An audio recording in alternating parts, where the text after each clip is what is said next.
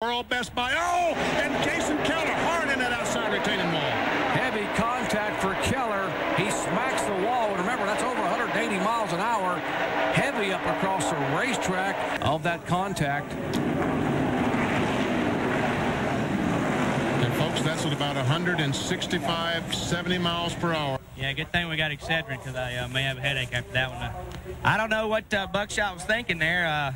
You know, we're all right there in a row, and he just drove in there in the quarter panel. I don't know if he's too short, he can't see over the steering wheel or what. You know, it's a shame we didn't get a good finish. We were going to get a good finish, but, you know, some idiot like that take you out. You know, nothing you can do about it. That's a tough break for Jason Keller. We'll step over here where Kenny Wallace is. And, Kenny, you can't go 3 wide at Atlanta. That kind of got Harry over there in turns 3 and 4, didn't it? I guess so. Jason said what he meant, huh? That was good.